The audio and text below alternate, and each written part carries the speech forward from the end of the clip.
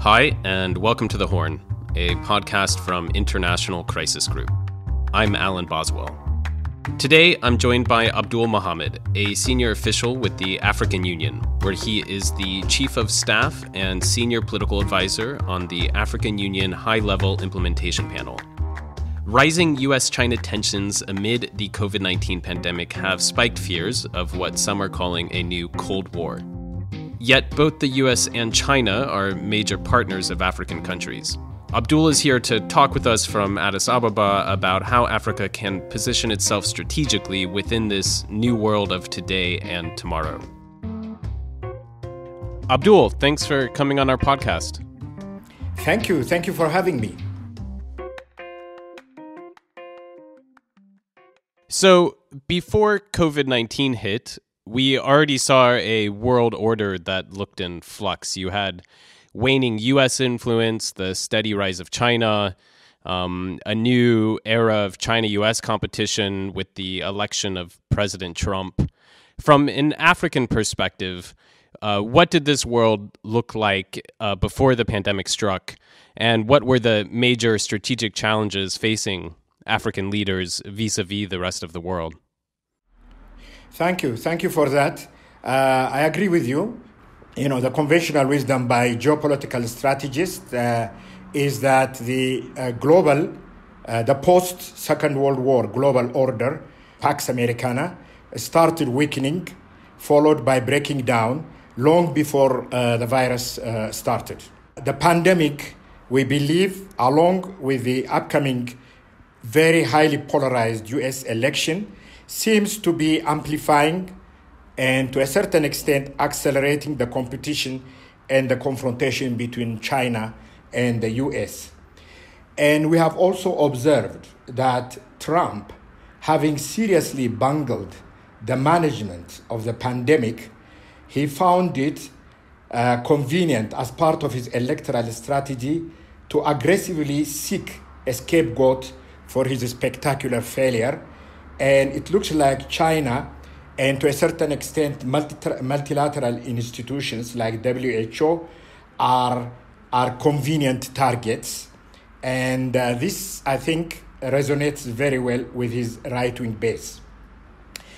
But the main issue for us is that while US is overwhelmed and preoccupied by short-term calculations, is China establishing itself as an alternative source for global leadership? Is it pursuing a long-term strategy to replace the US? Therefore, against this backdrop, Europe and the rest of us find ourselves caught between two opposing geopolitical forces. And that is basically the scene that will inform the Africans. Our take is that that Africans cannot afford to be passive. They cannot afford to be spectators or be intimidated or resign in a very fatalistic way. And the fact is that we are the weakest link globally. But the fact that we are weak should not in any way deprive us of positioning ourselves to be relevant, both in managing the current crisis and also in contributing to the shaping of the future global order. So as we look at the world order, it looks like the trends are accelerating in some way. I'm wondering if this pandemic is something of a wake-up call as you look at how Africa views the rest of the world, because of course many of these trends were already happening. So in what ways has the virus itself sort of created something new versus just sort of accelerating what was already there? Yeah, I think, a good starting point is to acknowledge the fact that the past 20 years have been a very dynamic period in Africa. Africa was not stagnating. Africa was developing. Africa was transforming. Therefore, we do have an intense 20 years experience in dealing with China, United States, and Europe, and Asia for that matter. So when we look at that, for example, regarding China, we are aware of the fact that the Chinese engagement, not only in Africa but globally, is very strategic. As a matter of fact, Chinese do not deal with anything less than a 20-25 years time horizon. And of course, in the case of Africa, we take that to be that the Chinese are here in Africa for the long haul. Therefore, 20 years we have had a sustained high-level engagement, especially since 2000. And as a result of this intense engagement, over $200 billion of investment was made in Africa in terms of investment in infrastructure, in trade, in natural resource exploitation. This was a period that Africa was also seeking a very engaged partner, and China was ready to do that. As a result, China has ended up emerging as the largest trading partner for Africa. Africa's quest for industrialization and integration is actually partly facilitated by its engagement with China and Asia at large. And the other thing that we need to take into account is China and Africa during this period have established mechanisms to sustain their engagement. The most important mechanism is the China-Africa Cooperation Forum. This is at the head of state level. It involves all the African countries.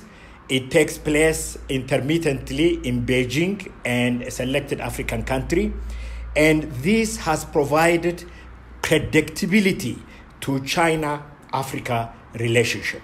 Now, on the flip side, on the side of the U.S., of course, the U.S. has also been a long-term power in Africa and invests a lot, especially in the past few decades, in public health on the continent. Absolutely. So when you look at it and you see the rise of China as a strategic partner from an African perspective, does Trump look like an outlier, or does this look like a new era to you? Well, I think what I can say is that U.S. engagement is less robust, less predictable than the Chinese one. There has not been a tangible long-term strategic consideration guiding the U.S.-Africa relationship in a comprehensive way. And it is also, this relationship is also subject to electoral cycles, as opposed to the Chinese. What that means to me, this electoral cycle, is as polarization increases within the U.S. body politics, the implication is that the U.S.-Africa relationship lacks a firm consistency.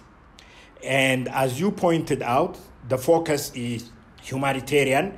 U.S. has invested a great deal in our health infrastructure, especially for HIV/AIDS and malaria. And by and large, U.S.'s engagement is what you call project-oriented. And as a result of that, it is not transformative relationship. It does not provide for transformative trajectory, which Africa requires. Therefore, U.S. engagement, if one is generous, is really work in progress. But the most tangible and consistent aspect, I must say, and underline, of U.S. engagement in Africa is security. And this is partly informed by the combating terrorism, the war on terror doctrine, and that is the most consistent one. But at the same time, unlike, for example, our engagement with Europe and with China, and to a certain extent with some key countries globally, with, like, for example, with India, there is no consistent mechanism, regular mechanism for the engagement. In 2014, the Americans partly emulated the Chinese and the European Union and called a summit. This was the last year of Obama, where all the 54 African countries participated. And that summit was predicted to be a regular mechanism, like the Chinese and the European Union, but never materialized. And the Trump administration never resurrected it or followed. But the Trump administration, the closest thing they did is to have a special meeting with the foreign ministers of Africa at the margin of the GA summit, the General Assembly summit. Otherwise, there is really not, they have not pursued an independent mechanism that will predictably regularize the relationship between the US and Africa. While, for example, the Europeans have also made, just like the Chinese, that Africa is strategic. Our proximity to Europe makes it imperative for them to take us strategically. And there are, of course, historical ties, based on the colonial ties. And there has been, just like China, 20 years of intense relationship, trade relationship, economic relationship, which in the past 20 years also tripled. And the other thing is the European engagement with Africa is multifaceted. It includes trade, it includes migration, terrorism, health issue. So it is really much more in line with the way the Chinese have been dealing with us. Would you say it's true, though, that we actually haven't seen the sort of shift in U.S. policy towards Africa that many expected when we saw the rise of a Trump administration that was promoting America first with very populist language, and yet in many ways there hasn't been the massive cut, for instance, in foreign aid that some might have expected? Well, there is continuity, and that continuity lacks, as I earlier said, robustness. The continuity does not communicate seriousness about Africa, and none of the people around Trump, both within the White House and with the State Department, none of them, have Africa experts or strong Africa, knowledge. And the people who know Africa are actually are inside the State Department. And the State Department role in the making of American foreign policy has diminished drastically during the Trump administration. The current Secretary of State Pompeo came to Africa a few months ago, and it is very important to contextualize his visit because the U.S. annual strategic review, the one for Africa, I reread it again recently, and what is striking about it is how it says very, very little about Africa, and it is all about China. How basically to dislodge China out of Africa. That is the trajectory. And the recent visit by Pompeo to Africa was basically to promote that. It's just to point out what is wrong with the U.S., with the Chinese policy towards Africa. So they don't see us on our own merit. They see us as their competition with China. This is what has accelerated during the Trump administration.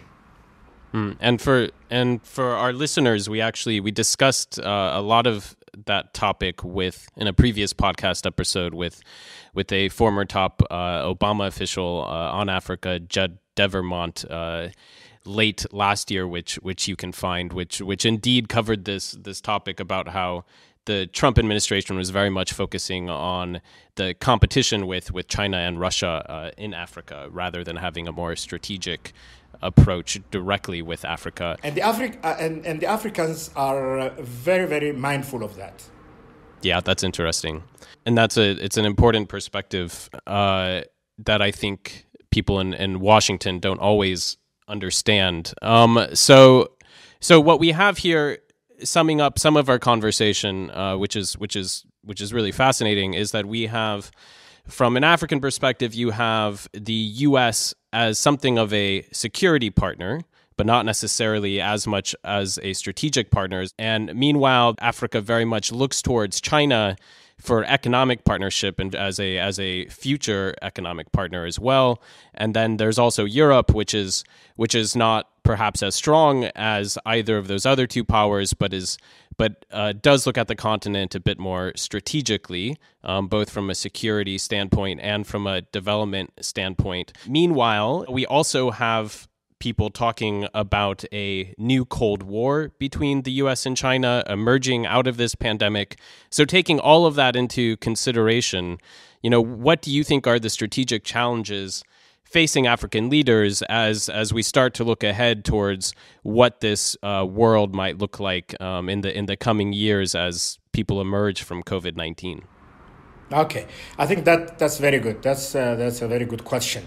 I think Africa must position itself to play a weak hand effectively, and we can do that. We have a reservoir of experience in just doing that. Therefore, Africa, I think, should position itself to prevail over Europe and China to cooperate on Africa.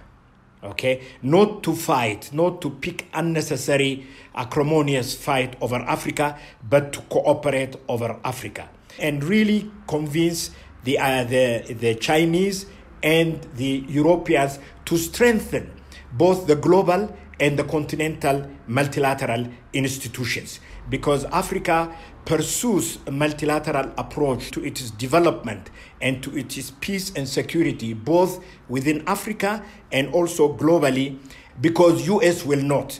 Especially if Trump gets reelected, one of his major strategic agenda would be the dismantling of multilateral institutions, especially those that have been benefiting Africa, like the United Nations. So we have an interest in China and Europe partnering with Africa in reforming the multilateral institutions and make them much more fairer, much more equitable, much more Africa friendly, and what we see is more than the Americans, the Europeans and the Chinese are more amenable to this Africa interest, So if Trump gets re-elected, then Africa, while strengthening its relationship with Europe and China, should wisely manage the Americans.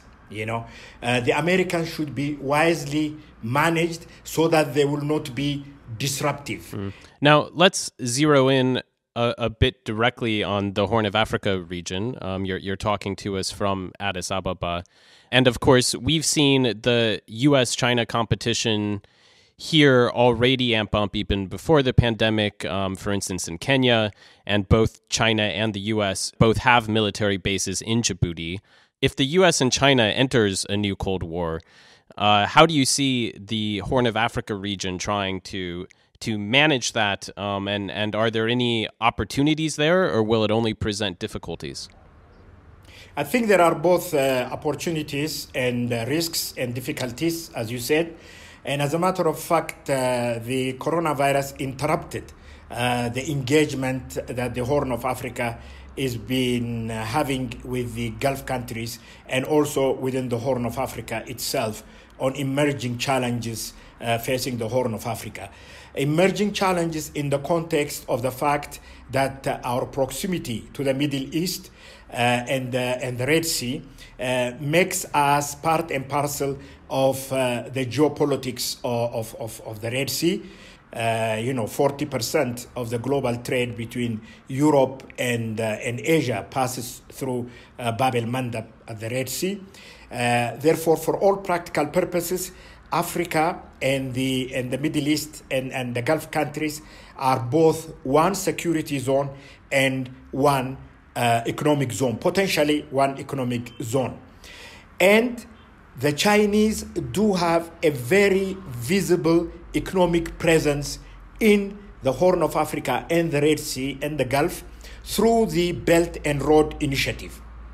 And they have invested a great deal on both sides of the Red Sea in terms of infrastructure investment and also trade investment, and to protect that or to augment that presence, economic presence, the Chinese, for the first time in their history, they established a military base in Djibouti. So this shows the strategic value that this region is having, for the Chinese. Europe is also heavily visible in the economy, in the economic areas, because 40% of their trade passes through the Red Sea. So they have a vested interest in making sure that it is safe, and which means they have also established military bases. European countries have established military bases in Djibouti. The US's primary presence in the Horn of Africa is basically security. And they also have military base, and as part of their war on terror, their military presence is heavy. The Russians, after the end of the Cold War, as you know, have been dislodged out of the Red Sea area, but they are preparing for a comeback. And of course, US has a major economic presence in the Middle East, especially in the Gulf countries. So this is the mix, So about those Gulf countries, as we know, the Gulf countries also have become increasingly major players in the Horn of Africa region. Is it clear yet how the pandemic may affect that side of this Red Sea arena, with the Gulf countries facing their own significant outbreaks, but also the plunge in oil prices? Yeah, good. I think pre coronavirus, one could say that the Gulf countries were aggressively competitive, and as a matter of fact, also very ambitious. There is a deadly competitiveness, about their policies in the region. But in the post-COVID, in the post-coronavirus, we need to really monitor very carefully. Will that make these Gulf countries less ambitious because of the collapse of the oil market? Will they scale back? Will they be more amenable to seeking cooperative arrangement to pursue whatever their legitimate interests are? Will the Horn of Africa, in the post-coronavirus era, will the Horn of Africa continue to be seen as an arena, including the Red Sea, for cooperation rather than proxy politics? All of these things is to be seen, and we need to monitor it very carefully if there are going to be any major shift. So it sounds like in terms of the Horn of Africa relations with Gulf countries, perhaps this is an area where the pandemic could be an opportunity for a much-needed reset, so to speak, in terms of how the two regions cooperate. Potentially. And, my hope is that the Horn of Africa, first of all, we should get our house in order to be able to really engage in a strategic dialogue with the Gulf countries. And this is the opportunity. And hopefully the competition, this great power competition between China and US on the one hand, and also some of the Gulf countries, will not derail it. Now, zooming back out again to some broader economic questions, African nations have petitioned quite loudly for debt relief, and of course, a lot of that debt is held by China. Are we seeing any signs of how China will respond to that request? And what do you think we should be looking for in terms of how they respond and how that really indicates how they view this strategic relations with Africa moving forward? As you may know, Abiy Ahmed, the Ethiopian Prime Minister, sent a letter on March 24th to the G20, which triggered a very robust discussion about debt relief. And Abiy basically in his letter forcefully articulated that the coronavirus is an existential threat to Africa's economy and proposed a series of measures that need to be taken. And the G20 have basically agreed to do so. But to contextualize the role of China, we need to understand that there are three key categories for Africa debt to address the debt issue. There is a multilateral debt, there is a bilateral debt, and then there is a private sector debt. The multilateral debt is probably 32-33% of the entire Africa debt. The private sector debt is larger. It's more than 35%. And the bilateral debt is largely the one that the Chinese are heavy. And this is debt to African governments. It's only 20% relative to the others. So after the G20, there are some movement in terms of the multilateral debt, and there are also some movement in terms of the bilateral debt with Africa. As I said, China is the largest creditor to African governments. China basically supports the G20 initiative. But they want to have a separate mechanism. Probably they prefer a separate mechanism that is now being worked out. Most likely, the Chinese habit or the Chinese approach is to deal country by country rather than a blanket debt relief. China is also seriously considering debt restructuring. They have already done it, for example, for Ethiopia. China will also likely participate in collective debt forgiveness if it is well coordinated with them. But what the Africans should do is to leverage their current relationship with the Chinese so that the Chinese could play a leading role in that. This looks like a period that will require great leadership all across the world. Are there periods that today's leaders in Africa you think can look back towards to learn from as they look forward into this world that you've described?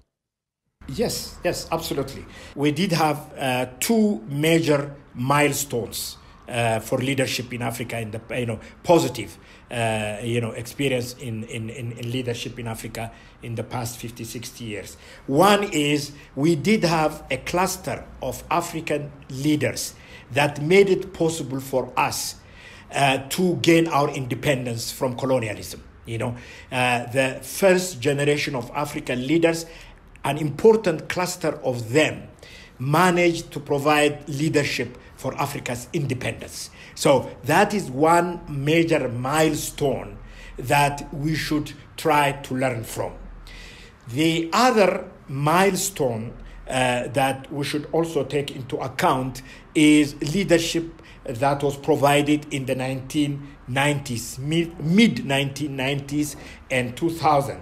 The period of the 70s and the 80s was the lost decades for Africa. There was an economic collapse, corruption, state failure, elite that was parasitic, an elite that was corrupt was governing Africa at that time, a failed leadership. So in the mid-1990s, a cluster of African leaders emerged to challenge that paradigm and reorganize ourselves in Africa by assuming total responsibility. And this was what I call the golden period in Africa, the NEPAD period. That is the new, partnership for Africa's development, and which provided the basis for Africa's transformation. We now need that kind of leadership to take us into the next milestone.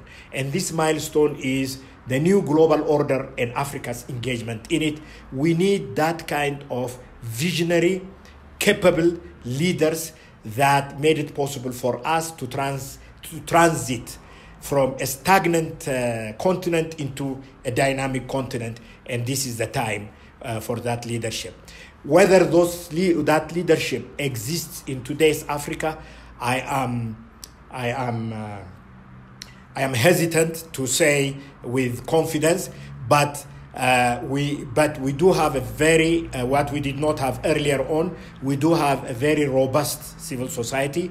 We do have emerging, talented, entrepreneurship-driven private sector. I mean, the combination of the civil society and this new emerging private sector, can actually facilitate to trigger the emergence of new African leaders. Abdul, I think we could talk about these things forever, but I think we'll wrap it up there. So thanks so much for coming on the podcast and for this fascinating discussion. Thank you for giving me the opportunity. And I have really enjoyed this podcast. I listen to it now regularly. It is the only one that is covering the Horn of Africa in a very thoughtful and comprehensive manner. Please keep it up. That's fantastic to hear, and we're very grateful for that. So thanks, Abdul, and I hope you're keeping well and safe over there in Addis. Thanks for listening. The Horn is a production of the International Crisis Group. I'm Alan Boswell, and our producer is Mae Francis.